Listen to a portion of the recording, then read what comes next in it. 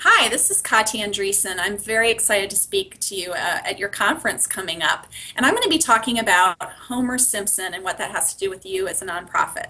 I hope that's got your head scratching, or you scratching your head. It's based on this ebook that I wrote a few weeks ago, and it's called Homer Simpson for Nonprofits, The Truth About How People Really Think and What It Means to Your Cause.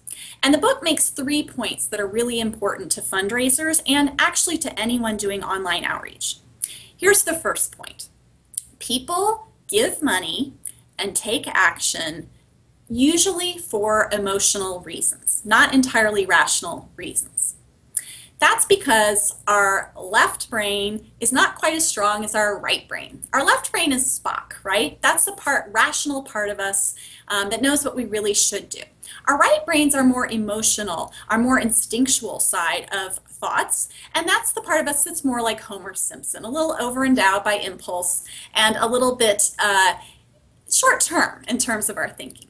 Well, what does that mean to us if you're doing outreach or a fundraiser? Well, you need to focus as much as you can on instilling in people a sense of urgency based on emotion. You want to connect with people based on feeling. That's going to be much more likely to motivate action than laying out a rational argument or a dry mission statement. People rarely take the time to think that through, and it rarely galvanizes them to action. So that's the first thing I'm going to talk about. Another point I want to make is when we're talking about what we do, it's really important to boil it down to a human or individual level. There's all kinds of research from behavioral economics, which this ebook is based upon, that shows people relate to one human face or one animal or one tree more than they do multitudes. And in fact, the more numbers you talk about and the greater you make your social problem, the less likely people are to act. People will actually be less likely to help millions of starving people than one starving person. And I'm going to talk about the research that shows that and what that means to you and the appeals that you do this year and on and on. And the third point I want to make is the messenger is almost as important as the message these days.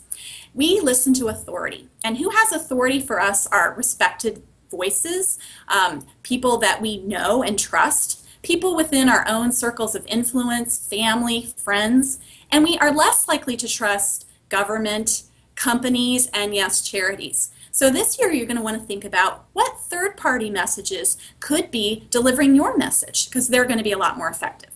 I look forward to talking to you about these and other principles when I see you in September. Thanks.